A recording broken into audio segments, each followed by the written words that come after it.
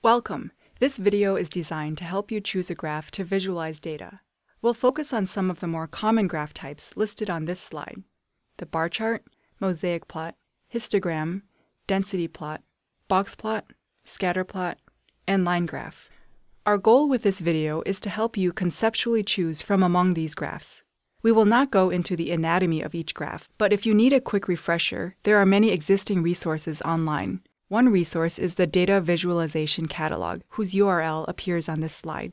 We will not go into details of how to construct these graphs, which depends on the software you're using. If you're curious, we used the software R and the package ggplot to create the graphs in these examples. Choosing a graph type can be boiled down to asking two questions about your data. How many variables do I have? 1 or 2? And what types of variables are they? Categorical or quantitative, also known as continuous or numeric. Now be careful. These questions might sound simple and trivial, but they can often be more subtle when your research question is not well stated or when you're not careful to think about your data structure. Here is an overview table of how to choose a graph type based on your answers to those two questions. If you have one variable, in which case you're interested in its distribution, and the variable is categorical, then you could use a bar chart to visualize the distribution. And if it's quantitative, then you could use a histogram, density plot, or box plot.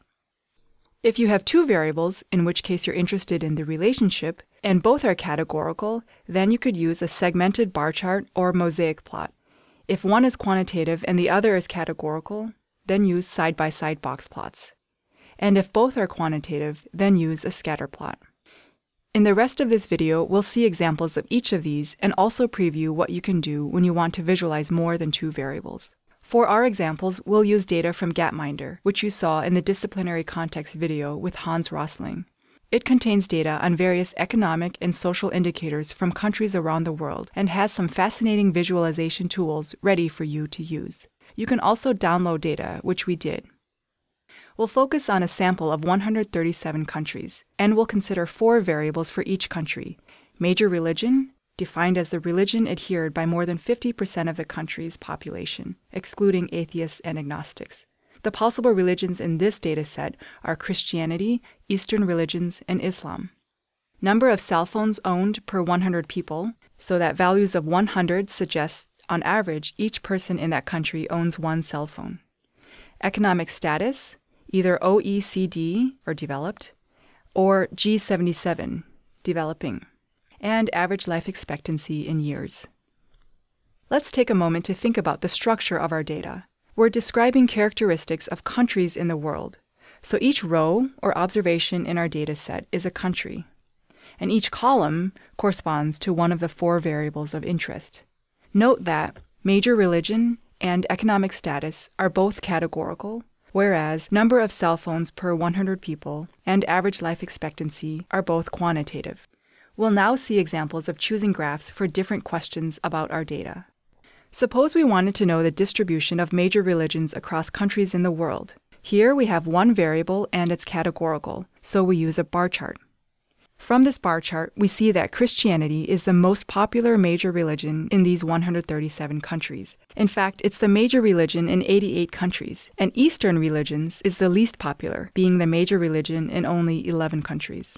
Now suppose we wish to know the distribution of number of cell phones per 100 people. Here we have one variable and it's quantitative, so we can use a histogram. The distribution of number of cell phones per 100 people looks fairly symmetric and is centered around 100. That is, in many countries, on average, most people own 1 cell phone. But there are a few countries where, on average, its people own more than 1 cell phone, and also a few countries where some of its people don't own a phone at all. Instead of a histogram, we could also use a density plot to visualize the distribution of number of cell phones per 100 people. This might be a new graph type for some of you, but essentially, as you can see, it's a smooth version of the histogram. Finally, there's a third graph type that we can use to visualize the distribution of a quantitative variable, a box plot. From this box plot, we see the median is at 100 cell phones per 100 people. This suggests that, in at least half of the countries, people on average own at least 1 cell phone. This slide just shows all 3 graph types for a single quantitative variable: the histogram, density plot, and box plot. All 3 are appropriate choices for showing the distribution of a quantitative variable. The histogram and density plot show the shape of the distribution very clearly, whereas the box plot helps us focus on the key features of the distribution. Earlier, we explored the distribution of major religions across the world. But what if we wanted to look at this distribution by economic status? That is, how do G77 countries compare with OECD countries? Now we have two variables, major religion and economic status, and both are categorical, so we can use a segmented bar chart. We see Christianity is more popular in developed OECD countries than in developing G77 countries, whereas Islam is much more popular in the G77 developing countries than in the OECD developed countries. Eastern religions, shown in the green bar, are the least popular major religion in both groups of countries. Instead of a segmented bar chart, we could also use a mosaic plot. The widths of the bars are proportional to the size of that group. The G77 bar is wider than the OECD bar, meaning there are more G77 countries than OECD countries in this dataset.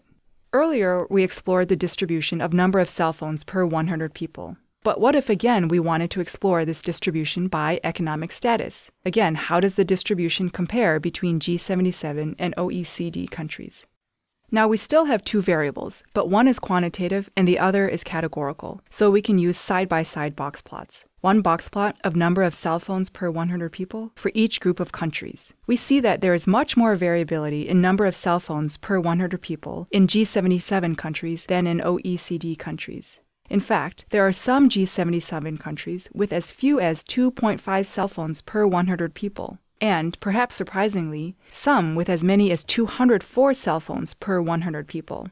Also, OECD countries tend to have more cell phones per 100 people than G77 countries. In addition to side-by-side box plots, we could also make two histograms, one for G77 countries and one for OECD countries. This works fine when you have two groups, as we see here. But what if we had 4 groups, or even 10 groups? Then it becomes harder to show all of the histograms on the same plot and still be able to see each individual histogram. And further, comparison of multiple box plots is much easier than comparison of multiple histograms. So generally, side-by-side box plots are preferred for showing multiple distributions. What if we wanted to show how number of cell phones per 100 people and average life expectancy are related? Here we have two variables, and both are quantitative, so we can use a scatter plot. From this scatter plot of number of cell phones per 100 people versus average life expectancy, we see a generally positive linear relationship.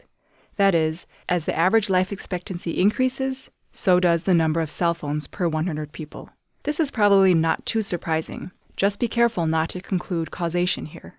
Finally, what if we wanted to see how average life expectancy changes over time in the United States? Here again we have two quantitative variables, but one represents time. Then we can use a line graph. This line graph shows life expectancy in the United States in each year from 1800 to 2015.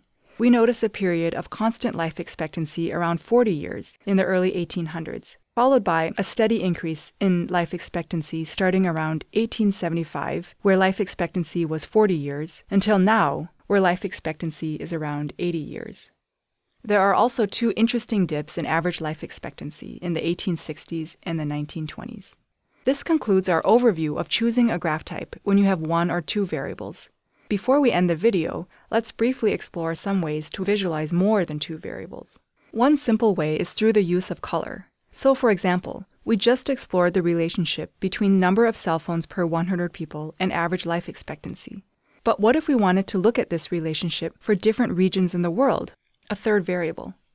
In our scatter plot before, each dot was black. But we could introduce different colors for each of the different regions of the world, as this scatter plot shows. Or instead of different colors, we could use different plotting symbols or shapes for each region.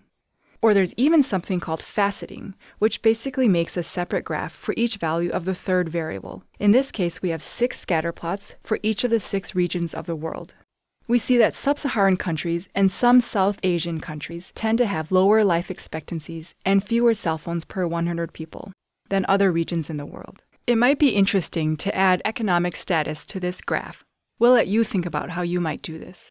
This concludes our brief review of choosing a graph type. In summary, we covered some of the more common graphs you might encounter: the bar chart, mosaic plot, histogram, density plot, box plot, scatter plot, and line graph. To choose from among these graphs, we ask 2 questions about our data. How many variables do I have? And what types of variables are they? We also previewed what you might do if you want to visualize more than 2 variables. With this basic toolkit, you can begin to visually explore your data and gain insights and possibly surprise findings. But this is only the tip of the iceberg for the world of data visualization. We encourage you to explore these topics on your own. The resources listed here are great places to become inspired.